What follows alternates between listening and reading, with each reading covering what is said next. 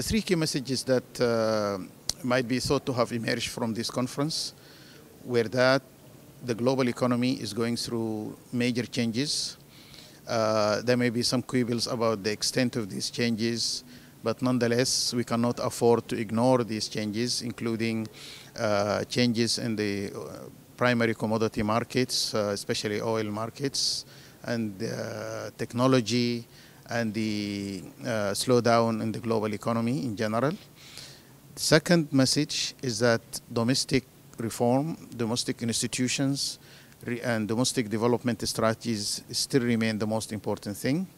And third is that there are new constituencies that needs to be given the opportunity to lead the process. These are especially youth, educated youth, and therefore the social contract itself might need to be rethought in order to give space and leadership role to the youth.